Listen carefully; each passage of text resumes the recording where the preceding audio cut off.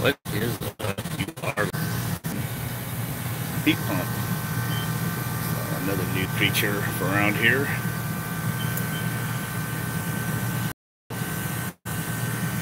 Not a bad setup so far.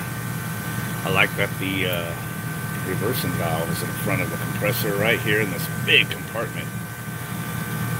It's got some diagnostic lights, which you could see from the outside when it is running. Flash off. Yeah. So I guess the building maintenance already fixed it probably yesterday, and they put in a warranty request. So they had a fault for low water temperature. Low temperature 1 fault, which would be flashing the yellow light and the other 2 lights being off. So it's pretty cool. It's got the little diagnostics right there on the outside. We could see it. And got the LEDs right here. Didn't even have to take the cover off. So they changed the air filter. That was dirty yesterday, so that would explain the low temperature fault. I don't know. The temperature is just low. So I'm just taking a gander at this unit. I'm taking the pressure readings.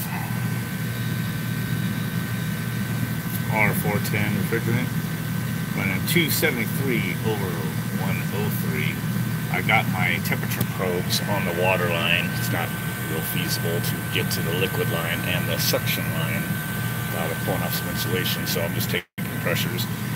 So they must be running their cooling tower pretty low, 59 degrees now. It was 60. So the water temperature in is 59 degrees, and it's rising to 82, which is nothing really. We go to the AC mode and see what the conversion factor is. Superheat subcooling ain't going to count because that's water temperatures I have those probes on, but you see that the coil is running at 33 degrees, 89.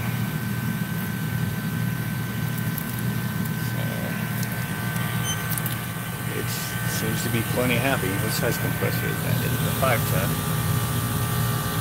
That's 130 off the shelf, Copeland. 510 3-phase. We're doing 460 volt. I believe that is.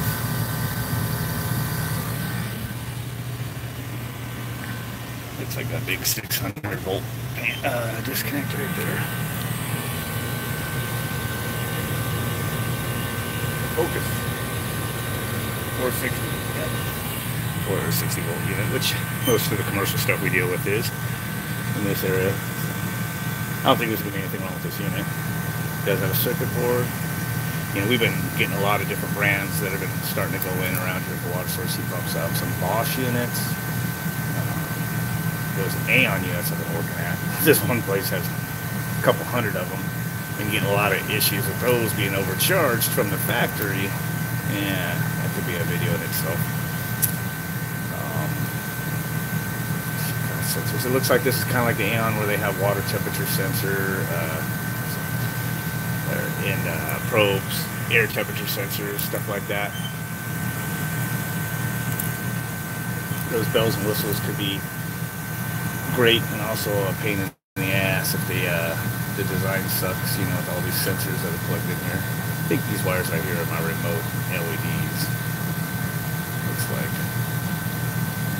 So another harness somewhere for all the. Oh, it's probably right here. Yeah. Here's your high and low pressure reversing valve. These 2 little black wires going together. That would probably be a temperature sensor right there. Yeah. Pretty interesting. See how it goes when it comes time to actually do anything. Water heat exchanger is back behind that blanket right there. Everything's wrapped with the insulation, foam insulation. So we got a pressure relief port right there. Soft solder. I guess in case you know, just vent right inside the unit if high pressure switch fails. Controlled explosion. Oh man, cramped.